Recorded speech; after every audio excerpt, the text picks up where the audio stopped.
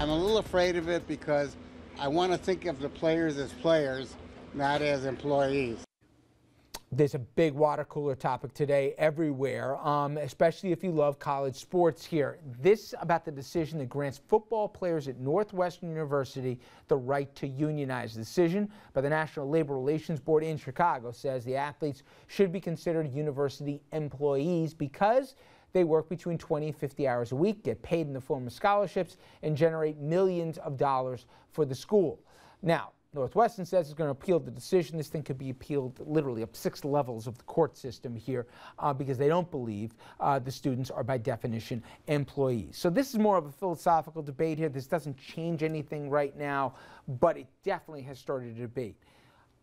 Do we all think the college kids, especially the top ones, I mean, we always talk, you're a Syracuse grad here, you were in the athletic department. Carmelo Anthony brought a whole lot more into the college than he got in terms of one-year college tuition, and we can find other examples. So we do think, no debate, that they're getting not an equal slice of the pie. However, if this were to become, in effect, law, you played football at Hofstra. The idea that the Hofstras of the world could keep up with the Alabamas of the world here and there'd be some kind of pie that would be shared. Forget about just within football. What about all the other teams that don't generate any revenue? How would this be sustainable, at least with a college sports system that we recognize right now? No, it wouldn't be sustainable if this decision was upheld. I didn't read the decision, but I think what this does more than anything else is propels the discussion of whether college players should be paid in any form while they're at the school. And I think that this is going to change the NCAA's vision because they're under attack. Their schools are under attack one by one by one. The NCAA controls these decisions at the end of the day if the courts don't overstep them. The NCAA needs to step up and say that players can get at least a stipend for participating in college sports. It's nonsense that they've been left out of the money game here. This is the details. Andrew, everybody, let's say you're now at the University of Michigan. Football player goes out, runs through a tunnel. There's 100,000 screaming, paying fans in the stands, let alone all the merchandising, TV contracts, etc. Michigan crew team? I don't think anybody's paying for to freeze their you-know-whats to see him go row here on Saturday morning. The money is part of it, but let's... No, but are all kids? Should they all get a piece of pie? They should, and let me explain. Because think of the other things that a labor union brings and can bring that aren't necessarily fiscal. How about health care for injuries for these athletes who injure themselves no matter what the sport is? If you bust out your knee or you tear a rotator cuff, that's going to bother you the rest of your life. That's right. You've done that for the benefit of the university, whether you're playing football or basketball or crew or wrestling or lacrosse. So maybe a health care system that pays dividends for all of these student athletes down the line, or protections that say if you get injured, you can't lose your scholarship and you still have the right to that full scholarship. So there are some base protections that can be provided to every student athlete, no matter what sport and what caliber of the sport that they're playing.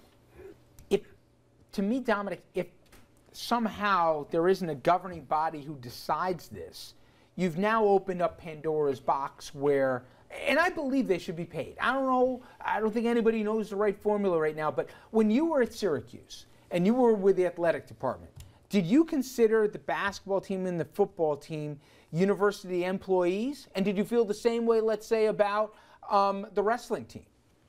Excellent question. Many of the athletes were, I was a graduate student at the time, many of the athletes were in the classes that aren't on an undergraduate basis. They are employees. They are rarely in class. When they are there, they are struggling to keep up, and there are tutors to help them. Why? Because they're on the road traveling to a game half across the country. And you ask, should they all be paid the same? That's a good question as far as the student athlete. But I say this to you, Richard. Just look at Manhattan College, not far from here. Look at all the new buildings that are going up. You think that's a coincidence? Or could it be that they've been in the big tournament for the last couple of years? Every athlete is not bringing the same dollar to the university. Football and basketball teams, I mean, they're almost a license in some cases to print money. But now we're saying not all athletes are created equal. I happen to agree with that, but now all of a sudden, if you have a scholarship, your scholarship is going to be, who's going to decide? For example, women's basketball. Most colleges, they're lucky if they get 1,000 fans. University of Connecticut, they get as many as the men. So how do you make who's Solomon here? That's my problem. Who decides how this formula works? Is it school by school? Is it sport by sport? Conference by conference? I mean, I think this ruling is outrageous. I really do. And I think it's wrong. I think it will never go by. It may lead to discussions, but it will not pass muster. There cannot be a connection between a student and an employee. What about pensions? What about all the other issues that employees, I don't know, and the nexus, this nexus of a scholarship being equal to being paid, a scholarship is based on your capability in the athletic field. I don't think the decision. But there is a contract, I'll just say, which is, there's this misnomer in the public that somebody gives you a scholarship to go play football. If after the first year you get hurt or the coach doesn't think that you're now at the top of the depth chart, they can revoke your scholarship. And you have no recourse to that other than transferring without a scholarship anymore. But the answer there is to do the contract differently. And perhaps this will generate a better discussion about what, including health benefits and what have you, which I think are important. But we got to get back to the idea that education is for education. That ultimately a lot of the best students and the best athletes. It doesn't take two to tango for that, though. The college has to see it the same way, that they're not just trying to keep these guys eligible so that they can make money on Saturdays with a TV contract. Well, that's right, but not going to change. You know, and I want to answer your question directly. Okay, there should be a stipend, health benefits.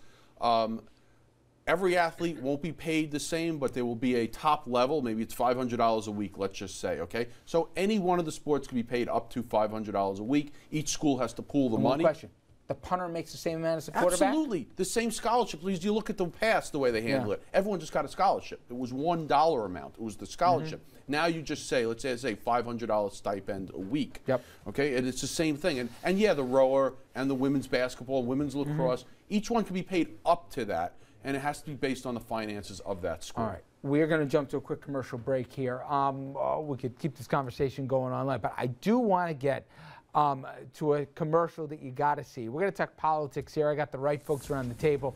We've seen politicians say dumb things or put out silly ads here, but this one takes the cake. We're going to talk about that and how the modern era, a lot different than it was 20 years ago, and how it's really changed and made it harder to run a campaign.